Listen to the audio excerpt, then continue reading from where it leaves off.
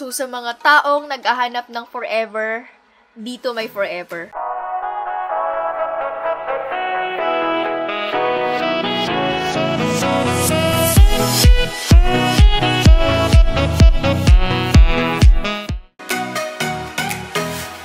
It's May and welcome back to my channel. So for today's video, sobrang excited akong i-share to sa inyo kasi, my goodness, although kinakabahan ako para sa labi ko, pero carry boom boom na decibels. So I have here yung Peri-Pera na Ink Velvet. 14 shades, guys. 14. Ayan, hindi ko alam paano, hindi ko siya mapapagkasya sa kamay ko. Okay, so like I said, I have 14 shades. So 7 lang yung nagkasya sa kamay ko. Ang nagpadala nito is yung Caris. Nakabili na ako sa Shopee before. Nabili ko to ng 400 pesos each. Meron ako yung Ink Velvet in the shade Dalish Beige Rose. At saka yung isa naman is yung sa Airy Ink Velvet. Hindi ko rin alam kung anong shade. Grapefruit yata to. Ganito yung packaging niya. Etong Airy Ink Velvet is mas malambot compare dito. Malambot in sense na yung finish niya is parang sobrang lambot ng labi mo. Alam mo yon, very velvety yung finish niya. Kaya lang, na-notice ko sa kanilang dalawa guys, mas pigmented to kaysa dito. Akin ha, hindi ko alam sa labi nyo, pero sa labi ko, na-try ko na to parehas, mas nagtagal to. Kaya sabi ko, sige yung Ink Velvet na lang. And na-shook naman ako, na lahat ng shades nila pinadala. So parang, ano daw? Pero, isuswatch natin to lahat para at least makapili kayo kung anong shade yung gusto nyo or yung babagay sa skin tone nyo kung parehas tayo ng skin tone. So, without further ado, ang haba na ng sinabi ko, patawad, kung taing-tai ka na, jumap ka na sa ganitong number. Let's start. Okay, so dito tayo mag-start sa first shade, which is yung Ink Crush Orange. Ayan siya. Ang gusto ko dito, mabango siya. Yung Airy Ink kasi, amoy floral. Hindi ko alam bakit magkaiba sila ng amoy. Mas gusto ko yung amoy nito. So, isuswatch ko muna siya sa inyo ng gradient lang. And then, after nun, yung full lips.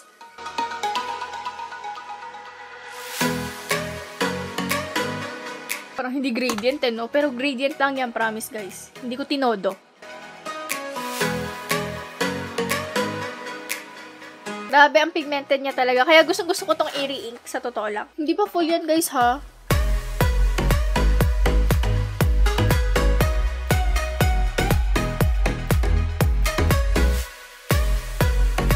Sobrang orange nitong isang to. So, kung mahilig ka sa mga orange tone, pwede to ka decibels. Tatanggalin ko siya ngayon. Tingnan natin kung madali siyang tanggalin. By the way, ano to? Cotton pads na merong micellar water. Bang tint na matamis, diba? Ito mapakla. So, the next shade that we have here is orange ulit. So, this is in the shade Spring Orange naman.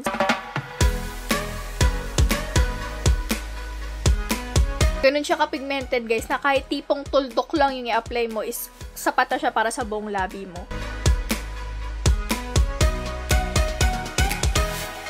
So, ngayon, i-full lip naman natin siya.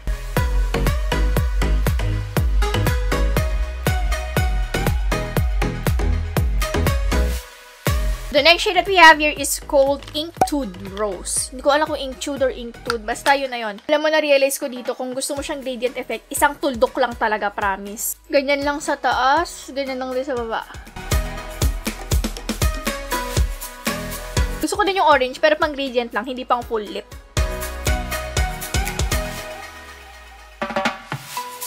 So, ngayon, i-full lip natin siya, Bessie. Ay, promise guys, ang ganda ng shade na to.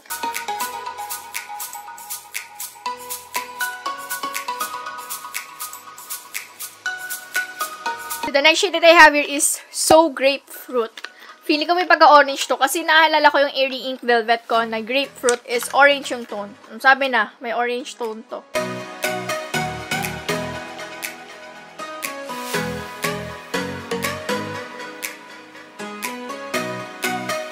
So, ngayon, ipo-full lip ko na siya.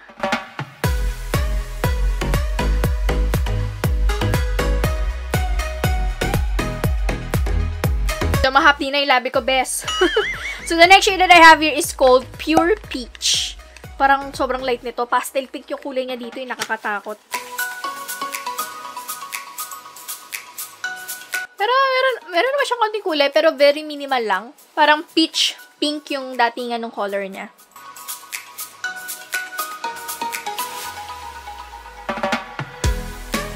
Hindi ko gusto tong shade na to pang full lip. Okay lang siya pang tint. Pero ang weird niya tingnan pag Jinx, girl. Ako si Jinx! Ng Pokemon, nakakaloka. Ang hirap i-aura nito, hindi siya bagay sa akin. Nakakaloka. Okay, the next shade that I have here is called Love Sniper Red. Sorry guys, hindi ko na talaga siya matanggal. Dalawang micellar water na yung ginamit ko, tsaka oil-based cleanser. Yung Bobby Brown, ayaw pa din matanggal. Oh, medyo dark.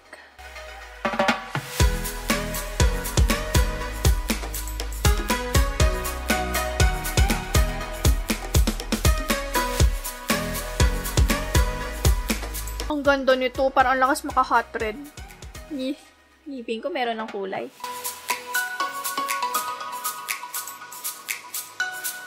Okay, so the next shade that I have here is called Celeb Deep Rose. So, ito na yung last na isuswatch ko ngayon. Bukas na yung iba. Kasi, guys, hindi ko talaga siya matanggal. Nai-stress ako. So, anyway, ito yung pang pito para pito ulit yung i-film ko tomorrow. Tapos, doon ko na din ibibigay yung verdict ko. Kasi, promise, ang sakit niya na sa labi.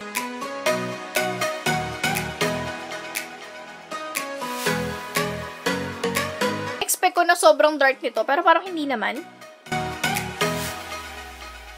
Hindi naman siya. So, huwag kayong magtiwala dun sa packaging kasi hindi porket yun yung kulay ng packaging, yun talaga yung mismong kulay.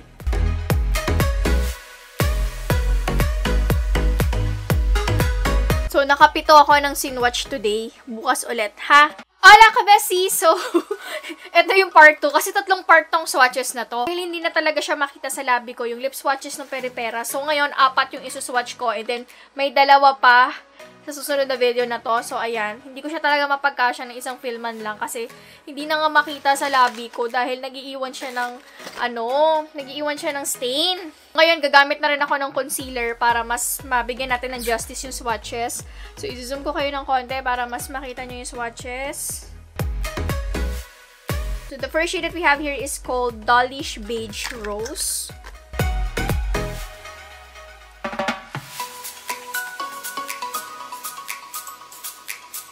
Tingnan nyo, grabe siya mag-stain, diba? And then, we have here Girlish Red.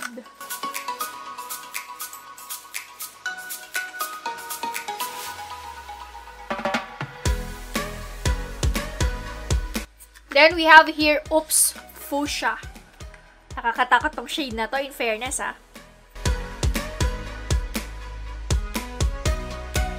Ay, ang ganda ng shade na to. In-expect ko parang hindi ako magaganda. Ang cute. This is a cute shade. So, isang shade na lang. Then, yung tatlong natitira sa ibang video ulit. The shade that we have is called Sell Out Red.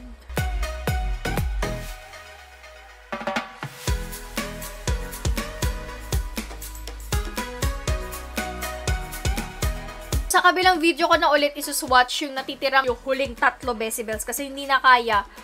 Talagang nag-i-stay na siya kahit na mag-concealer ako, nakikita pa din talaga yung pigment.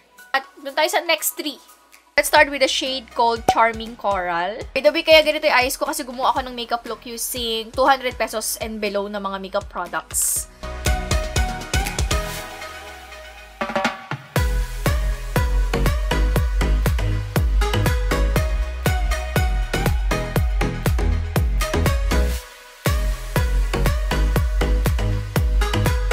The next shade that I have here is called Beauty Peak Rose.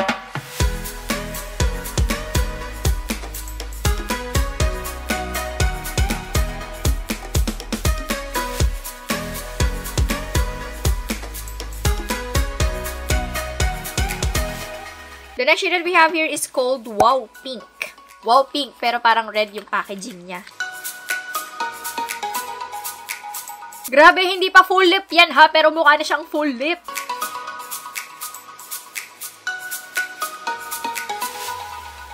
Grabe yung full lip niya, guys. Sobrang... Isang makeup look ko sobrang fresh. Ngayon naman pang drag queen. Okay ka, Bessie. Let me give to you my thoughts about this lip tint. Tapos ipapakita ko sa inyo kung gaano siya kahirap tanggalin. Okay. So, number 1, let's talk about the packaging. Yung packaging nito is basically very cute. Pag dinignan mo siya, isipin mo na medicine dropper, pero hindi. Hawakan lang to. At tapos, the typical doe foot applicator. So, ganyan yung applicator niya, guys. Talagang slanted na slanted siya. And sa totoo lang, gusto ko yung ganitong applicator kasi mas madali ko siyang naigaglide sa lips. Mas naisasakto ko dun sa outline ng lips ko. Very cute yung packaging niya. So, thumbs up ako sa packaging. Anyway, guys, guys, itong mga lip tints na pala to is good for 12 months upon opening. Next, pag-usapan natin yung amoy. Itong mga to ay amoy prutas. Fruity scent siya. Yung Airy Ink Velvet, hindi ko masyadong gusto yung amoy dahil nga floral yung amoy niya at hindi ako mahilig sa bulaklak na amoy, promise. So, between the two, mas gusto ko yung amoy nito kesa doon. Next, pigmentation.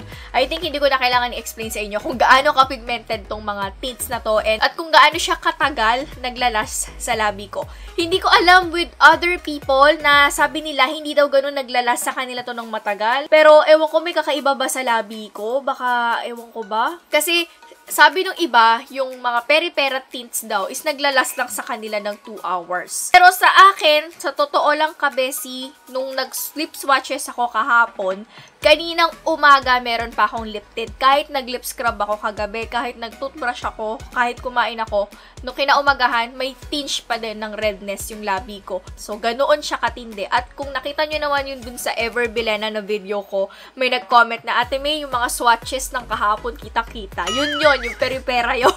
Kasi hindi ko talaga siya matanggal. Parang 3 days bago siya fully talagang, ayun, alam mo yun, nag-fade ng todo. Kahit na kinakayas ko na siya, alam mo, namumula na nga, nai-irritate na yung balat ko dahil nga kinakayas ko siya. Para lang mawala, I use different oil-based cleansers, pero ewan ko ba. And between the two, yung longevity nila, na-notice ko, mas nagtatagal talaga tong Ink Velvet kaysa sa Airy Velvet. Hindi ko alam kasi magkaiba sila ng formula eh. Pero sa akin, mas nagtatagal talaga to. Although, pagdating sa comfort, yung pagiging komportable sa labi, mas komportable si Airy Velvet. Kasi si Airy Velvet, talagang pag ginanya mo yung labi mo, sobrang dulas. Kumbaga, wala ka nararamdamang cream. Ito kasi, basically, it's like a liquid matte lipstick kapag in-apply mo siya. At yung feeling niya, ganun din. It doesn't dry as matte agad-agad. So, kailangan mo maghintay ng mga ilang minuto para mag-set siya sa labi mo at maging matte. Unless, ang target mo is gradient lip lang na tipong idadab mo lang na gano'n. Ayun, matutuyo siya kagad. Pero kapag finull lip mo siya kagaya ngayon, hindi pa siya like tuyong-tuyo.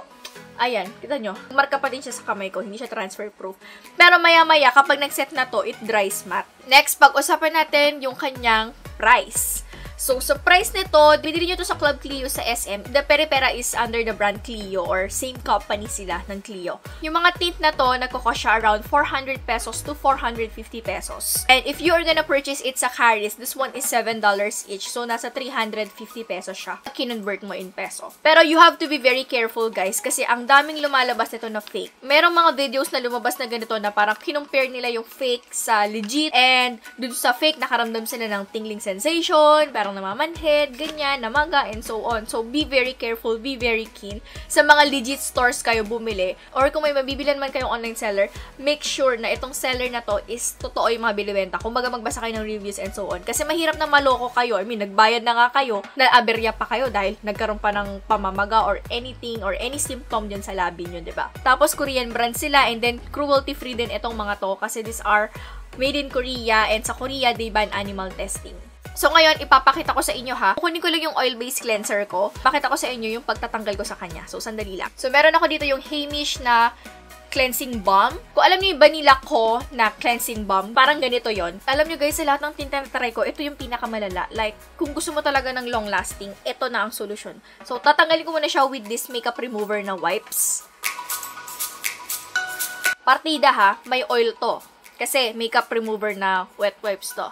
What? So, ayan, makeup remover wipes. Ngayon, gagamit na tayo ng oil-based na cleanser. Dagdagan pa natin. So, ibababad ko siya sandali. Mga 5 minutes, babalikan ko kayo. Okay, guys. So, 5 minutes ko na siyang naibabad. Siguro naman natunaw na siya. So, meron akong dito yung kabilang side ng wipes kanina na makeup remover din. What? Oil-based cleanser. Yung Heimish, lahat to tunaw to kapag tinanggal ko yung makeup sa mukha ko. Pero, yung tint, hindi niya talaga natanggal. Okay, next challenge, lip scrub. So, I have here yung Skin Food na sugar lip scrub na parang avocado yung lalagyan. Ayan guys, kitang-kita nyo, asukal yan.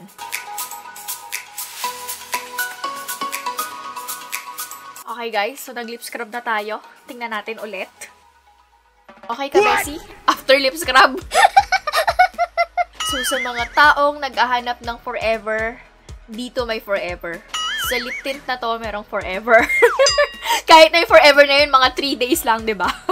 So, ayun mga ka-Besibels ang aking video for today. I hope nakatulong tong video na ito para mag-decide kayo whether to get or forget this Peri-Pera na Liptint. Pero para sa akin guys ha, super thumbs up ako dito in terms of longevity and so on. Pahirapan lang talaga siya tanggalin kasi talagang kapit kung kapit siya sa labi mo at grabe yung pigmentation niya. So, a little goes a long way. Matipid siyang gamitin sa totoo lang. So, ayun mga ka-Besibels, maraming salamat sa panonood. Please don't forget to give this video a thumbs up and of course, subscribe ko na Besibels sa channel ko if hindi ka pa subscribe. I-hit mo na rin yung notification bell para updated ka sa mga uploads ni Mayora. You can also follow me sa aking mga social media accounts. I am Layug on Instagram, May Layug on Facebook, and May A Layug on Twitter. Again, maraming salamat sa panonood and I'll see you on my next video. God bless us all guys and bye! Guys, bigyan ko lang pala kayo ng update ha dun sa Peri-Pera. So, naghilamos na ako, nagtanggal na ako ng makeup, at nag-toothbrush na rin ako, pero ayan pa din yung lip tint. Ayaw niya talaga matanggal. So, hanggang bukas to, syempre. So, ayun lang. Just to give you an update lang. Bye! Hola ka, Bessie. Sorry ang oily ko. Kagigising-gising ko lang at alas 12 na. Sorry naman. So, ayan. Tingnan nyo naman, guys, yung Peri-Pera. Ayan pa din siya. Nakakaloka. Oh! So, sino pang gustong lumaban sa longevity nito? Charot. Naloloka ako dito sa tint na to. Ayaw niya matanggal. Thank you for watching! Hi guys! So bibigyan ko lang kayo ng update ulit regarding sa tint. So, ito na yung pangalawang gabi. So, kagabi, tsaka yung ngayon. O, pangalawa na nga.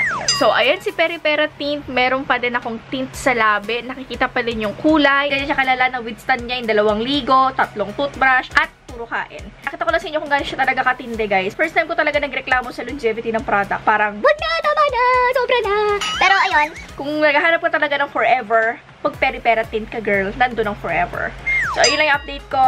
Ito na, last update na to. Bye!